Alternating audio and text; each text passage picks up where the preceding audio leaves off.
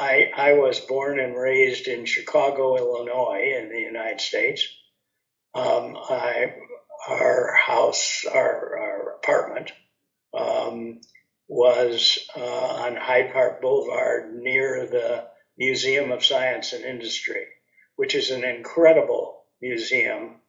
And it certainly must have influenced me over the years that I lived there.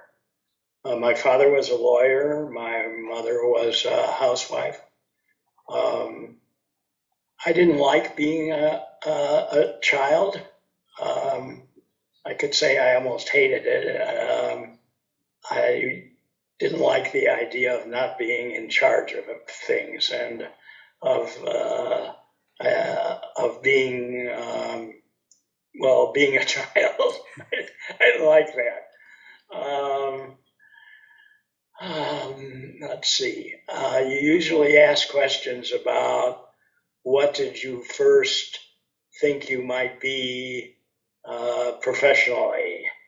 And I thought of that in relation to myself, and the answer is almost everything.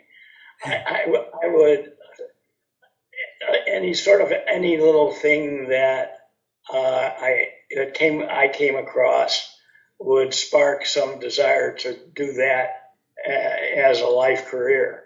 So just as an example,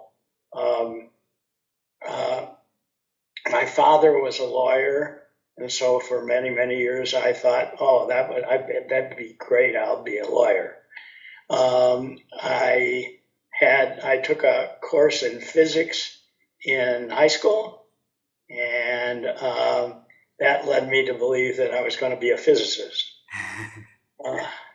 I came back on a bus or train with a Jewish rabbi, and we had a nice talk. And at the end, when I got off the bus or train, I thought I'd be a rabbi. At one stage in my life, I thought I'd be an architect. That would have been the most insane thing in the history of the world, because I have virtually no spatial ability whatsoever. My friends and colleagues all say, if you follow Lou Goldberg, turn the opposite way if you want to get to the same place he is going.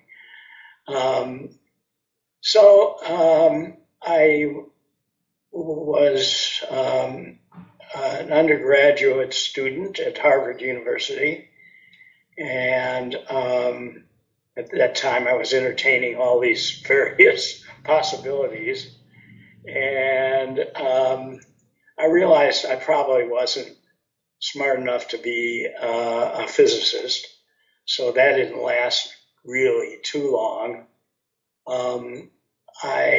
By the time I was a junior in college, I still hadn't decided really what I wanted to do. And I thought to myself, well, there's this thing called psychology, and it supposedly is based on the study of people.